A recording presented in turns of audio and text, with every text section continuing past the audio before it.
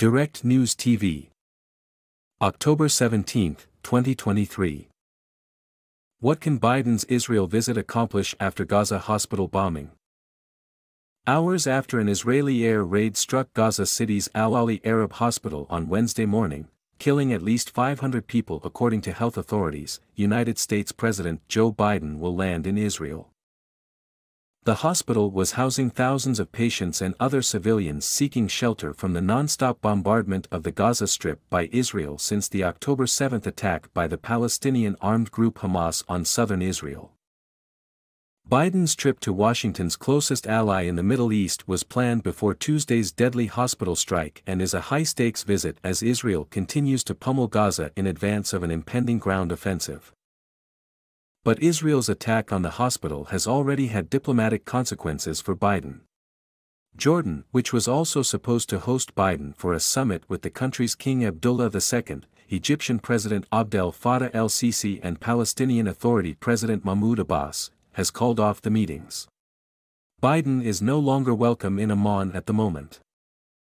Biden said, in a post on X, the platform formerly known as Twitter, that he was outraged and deeply saddened by the attack on Al-Ali Arab Hospital, but did not criticize Israel. So, what can he achieve during his trip to Israel? What's the backdrop to Biden's Israel visit? By Tuesday, more than 3,000 Palestinians, a third of them children, had died from Israeli bombing since October 7, and that was before the attack on Al-Ali Arab Hospital.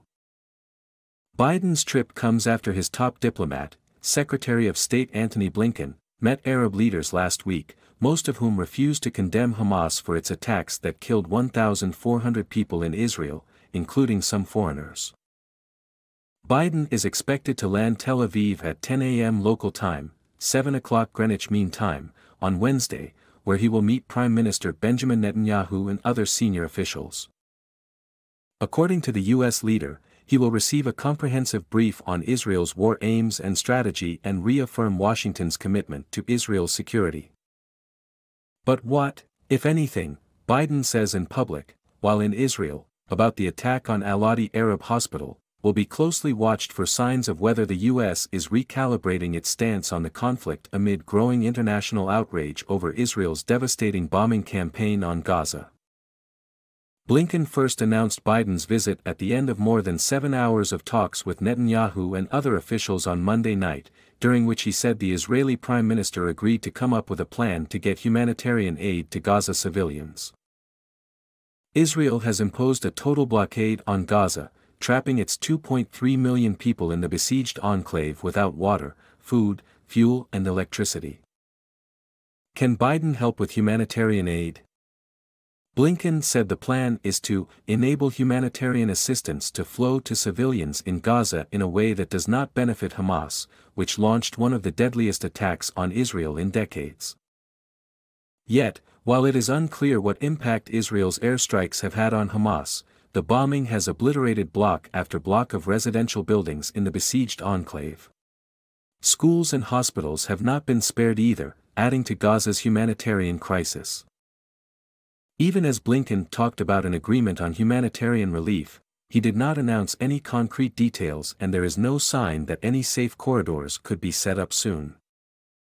On Sunday, he declared that the crucial Rafah crossing, the only path out of Gaza not controlled by Israel, would soon be open to foreign nationals. However, the crossing remains closed, including for dozens of trucks filled with humanitarian aid from several countries that have been amassed at the border with Egypt. Instead, Israel has bombed the crossing 4 times since then. Whether Biden can help advance plans to get humanitarian assistance to the 2.3 million Palestinians in Gaza could determine how his visit is viewed outside Israel. What does it mean for the war? Biden and other officials in his administration have repeatedly emphasized Israel's right to defend itself and have supported its stated goal of destroying the Palestinian armed group Hamas. Biden has so far not explicitly called on Israel to show restraint or to stop bombing civilians, ambulances and first responders, or to allow civilians to regain access to food and water, though he has cautioned Israel against going in for an occupation of Gaza. Israel's top military spokesperson Daniel Hagari told reporters on Tuesday that Israel has all kinds of end games and Gaza's future will be a global issue. But Israel appears poised to launch a ground offensive into the enclave soon.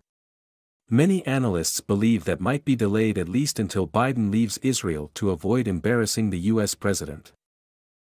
However, there are signs that Biden's trip could be aimed at developing a common understanding between the U.S. and Israel on how to pursue the war in Gaza.